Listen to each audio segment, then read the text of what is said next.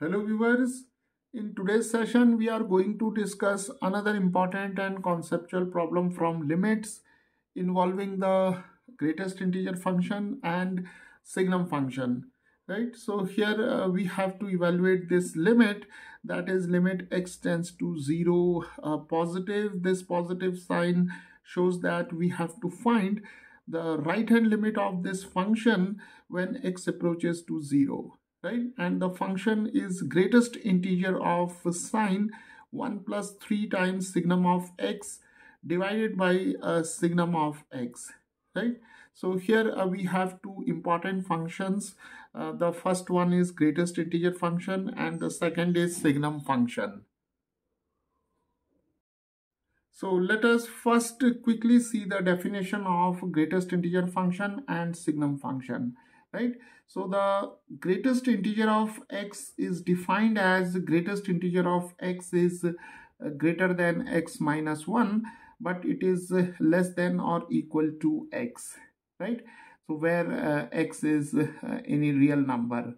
So here we can verify this definition by taking some examples. Let us take x is equal to say 2.1. So when we take the greatest integer of 2.1, then the greatest integer which is less than 2.1 or equal to 2.1 is 2, right? And if we substitute x is equal to 2.1 in this inequality, we'll get 2.1 minus 1, and here we have greatest integer of 2.1, and here we have 2.1. So 2.1 minus 1 is 1.1, and here greatest integer of 2.1 is simply 2, and here we have 2.1. So 2 is greater than 1.1 and it is less than 2.1. And similarly, we can verify this definition by taking other examples. And always remember the greatest integer of any integer. Say greatest integer of 4 is simply 4. Similarly, the greatest integer of minus 4 is again minus 4. And the greatest integer of 0 is 0. Right? So this is a brief description of the definition of greatest integer function. So now let us quickly describe the definition of signum function. So signum of x may be defined as positive 1 whenever x is greater than 0 or x is a positive quantity, right? And signum of x is 0 whenever x is equal to 0, and signum of x takes the value minus 1 whenever x is less than 0. It implies when x is negative, right?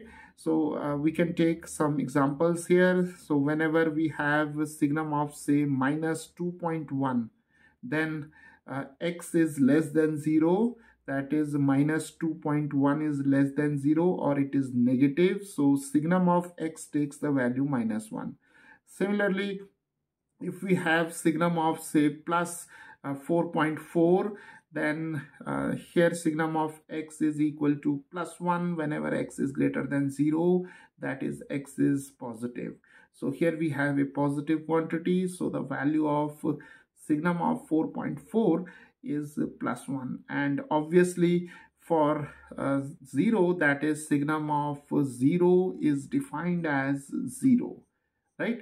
So now let us apply these two definitions to this function to get the value of this limit. So let us call this limit as L, and here the point of consideration is 0. So here we have x is equal to 0 and we have to find the right hand limit of this function, right? So when we approach towards x is equal to 0 from the right, then we are very close to x is equal to 0, and let us take that close point as 0 plus h, right? So we'll take x is equal to 0 plus h, or we'll make this substitution where h is infinitesimally very small and h is a positive quantity and it lies between 0 and 1, right? So h is a very, very small quantity. It is infinitesimally very small. So now this limit L can be expressed in terms of h. We are taking x is equal to 0 plus h. So we have x is equal to h.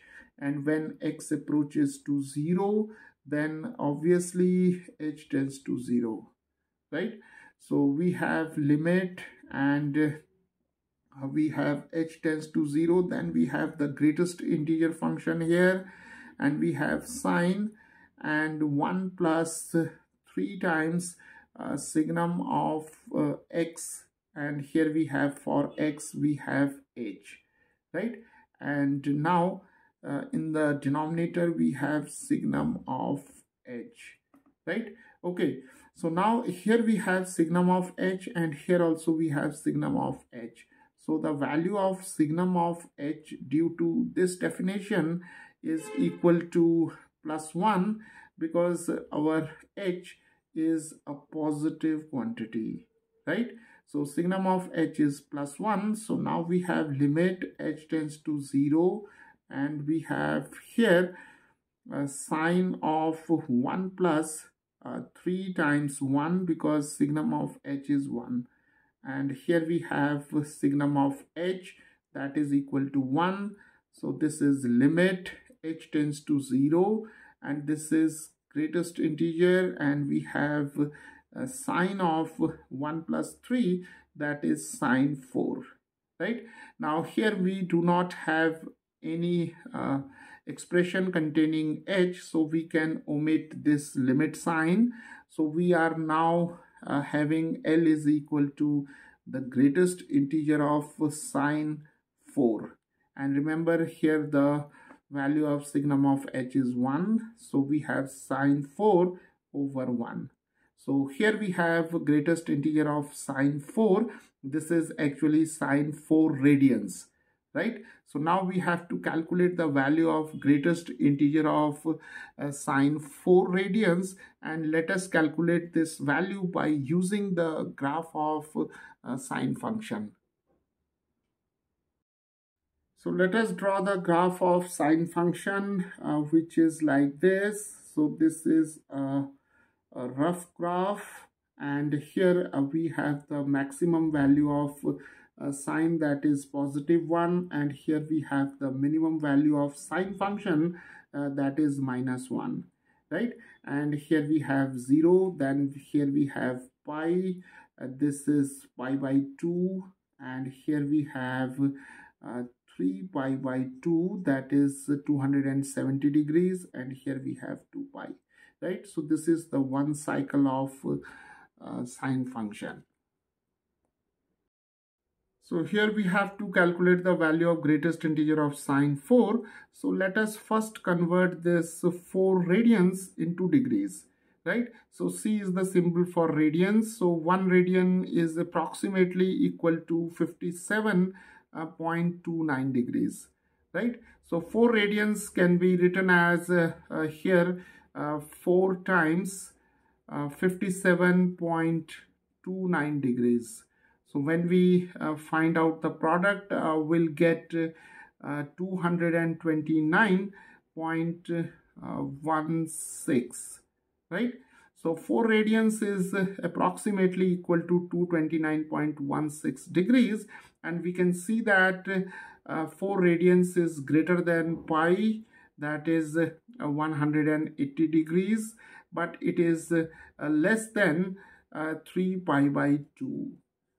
Right? So now let us come to our graph. Now 4 radians is equal to 229.16 degrees. So this angle, it lies somewhere here, right? So here we have 4 radians. So the value of sine 4 radians is given by this value, right?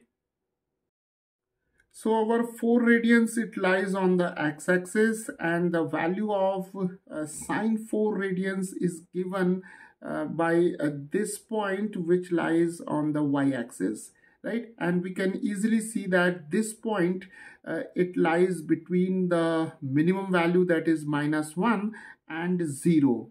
So from this graph, we can easily make the conclusion that sine 4 radians, it is greater than -1, that is this value, and it is less than 0, right? So sine 4 radians, it lies between -1 and 0. So the greatest integer of sine 4 radians must be equal to -1, right?